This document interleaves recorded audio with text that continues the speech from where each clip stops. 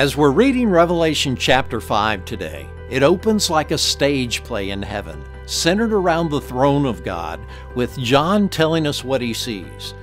God is sitting on the throne with a scroll in his right hand. The scroll is remarkable, with writing on both sides, and it's sealed 7 times over. Who can open the scroll? An angel asked. And John begins to weep because there's no one who can open the scroll and read it. Then one of the elders around the throne tells John, "Stop weeping. There is one who can open the scroll." John describes this person as the Lion of the tribe of Judah, the Root of David. He has won the victory, John says, and he looks like a lamb that was slain. That's right, it's Jesus. Jesus is worthy to open the scroll. And when he takes the scroll from the hand of God, worship breaks out in heaven. We're told that those around the throne sing a new song.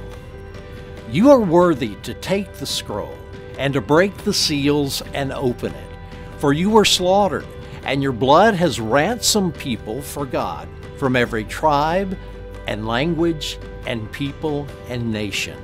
And you have caused them to become a kingdom of priests for our God, and they will reign on the earth.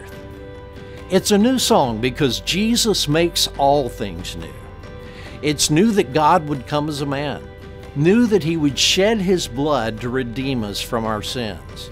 It's new that we're sealed with the Holy Spirit of promise, and that we're a royal priesthood, and that will establish a new kingdom on this earth.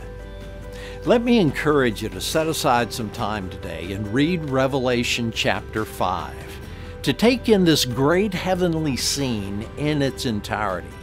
And as you do, join in and worship the Lord, for he is worthy of it all.